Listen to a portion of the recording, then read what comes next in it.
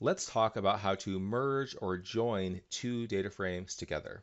The specific context we have in mind is a situation where you have unique observations split across multiple data frames, and you would like to merge or join all of the information into a single data frame. We're going to use the data frames TBL4A and TBL4B to illustrate how you might merge two data frames together.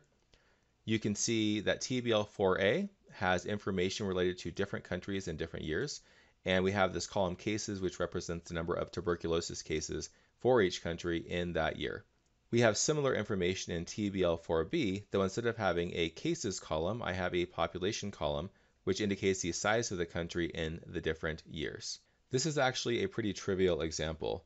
The unique observations are identified by country name and year. So Afghanistan in 1999 is one observation, Afghanistan in 2000 is a different observation, and we can see identical observations in TBL4A and TBL4B.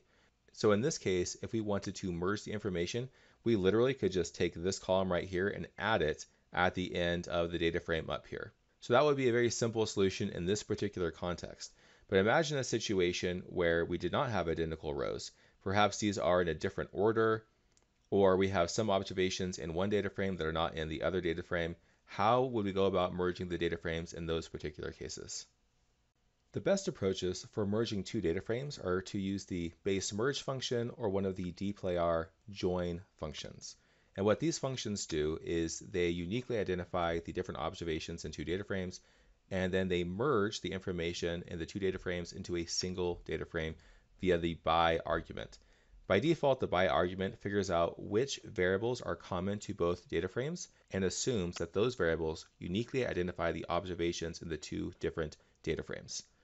Alternatively, you can specify the by argument manually to indicate which columns you want to use to join the observation for the two different data frames together. Let's illustrate the usage of the merge function below. The x and y arguments of the merge function indicate the data frames that you want to merge.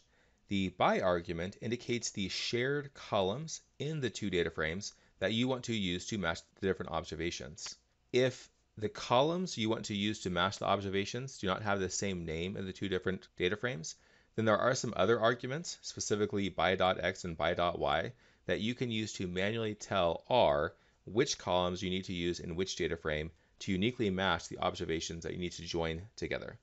So in our example, to merge TBL4A and TBL4B, since the columns that uniquely identify a row or an observation are common to both data frames, we can simply use the merge function by default and give TBL4A as the x argument and TBL4B as a y argument.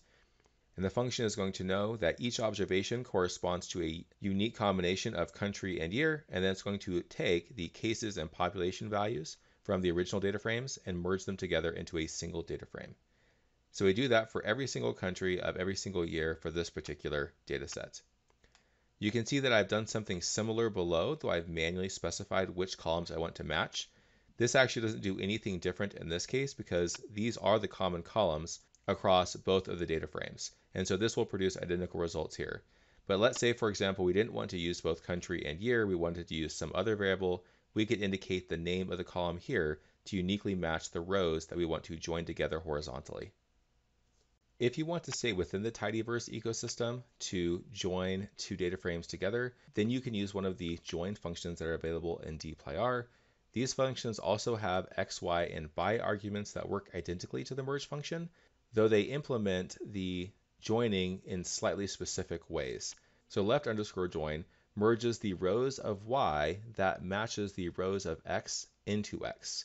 So if an observation is in x, it finds any observation that matches that in y and takes the information from y and merges it into x. However, if y has additional rows that are not included in x, those rows will not be merged in the new data frame. Right underscore join does the opposite. Instead, it merges the rows of x that match the rows of y into y. So if there is an observation in y, it finds the identical observations in x and pulls that information into the same row of y. Inner underscore join merges the rows of x and y that are common to both data frames. So it figures out which observations are in both x and y and pulls the information from the two data frames into a single data frame. Full underscore join works a little differently. It finds the observations that are in X and the observations that are in Y, and it pulls the observations from the two data frames. So if there's an observation in Y that's not in X or in X that's not in Y, that will be included in the merged data frame. Though because the observation may not be in both data frames, we might get some NA values in the merged data frame because the data may be missing. I'd encourage you to use $dplyr: inner underscore join to see more detailed examples of how these might work. In our case, since the rows or observations of the two data frames are exactly the same, then any one of these joins is literally going to produce identical results.